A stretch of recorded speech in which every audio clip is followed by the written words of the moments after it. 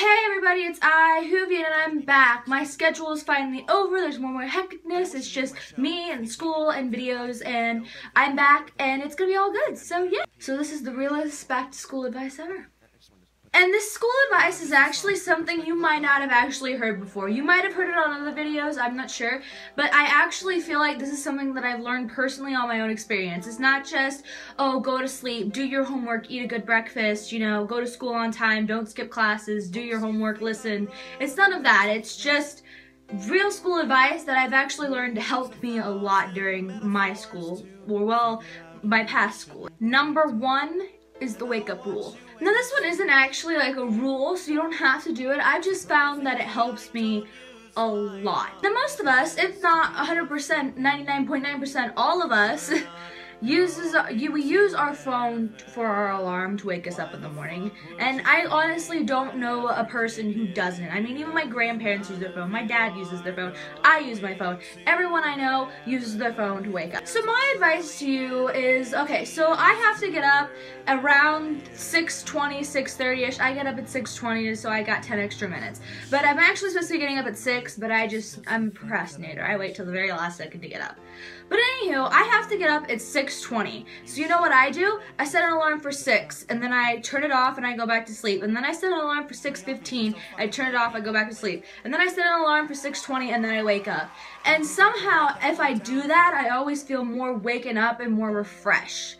It's like if I just wake up from pure sleep, I kind of feel drowsy. And I think it's because I've been awake for 20 minutes.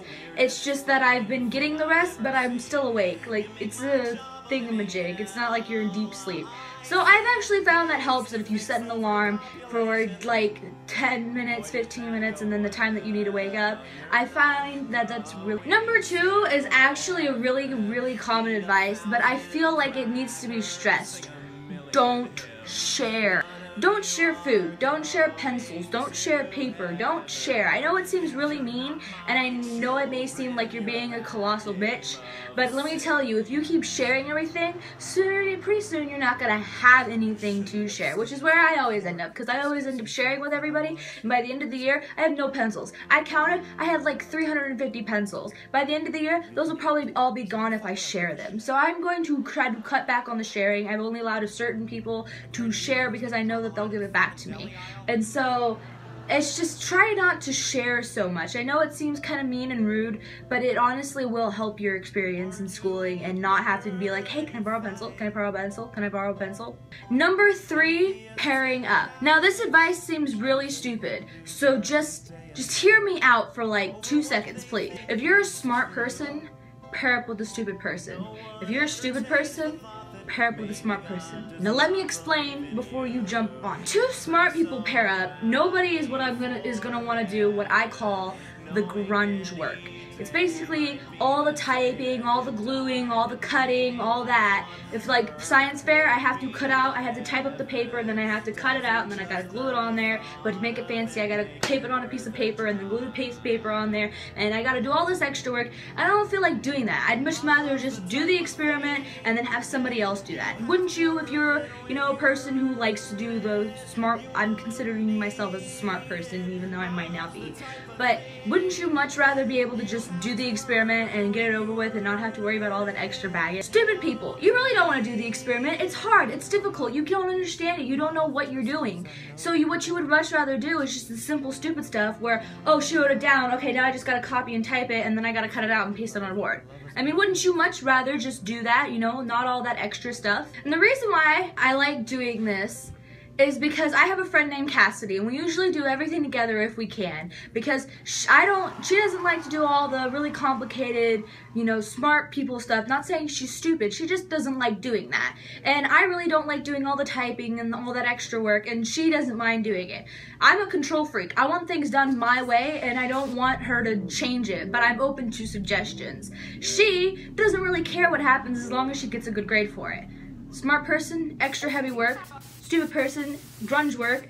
Stupid person gets good grade, smart person gets to be in control and still gets a good grade. I mean, it's kind of like the yin and the yang here. We're working and balancing each other. So, I mean, if you really want to succeed, if you're like me and controlling, but you're smart and you want things done your way and you don't want to do all that extra baggage, pair up with a stupid person. Stupid people are going to be like, yeah, let's do it. All I have to do is type stuff and cut stuff and do all that. I don't really have to do anything, and I'm still going to get a good grade. Just try it once and you'll see what I'm talking about. They'll do all the grunge work, is what I call it, and you get to do all the smart people work.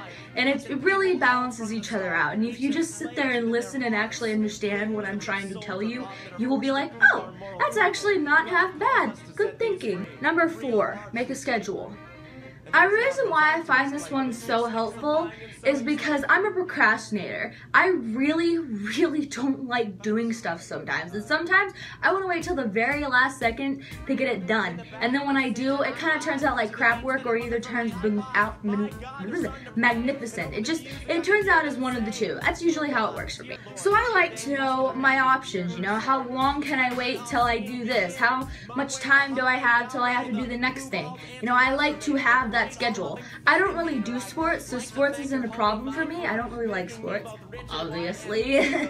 But I like writing, and I like the acting, and I like all of that stuff. And so I like to know how much time I have to do what I want, spend time on Tumblr, look through my Instagram, and still get my homework done by the end of the night without wasting too much time. That's where a schedule can come in handy. It can show, okay, well, this is the earliest you should get it done, and then have a bunch of time left over, or this is the latest, and then you have to crack down and crack the whip and get your crap done.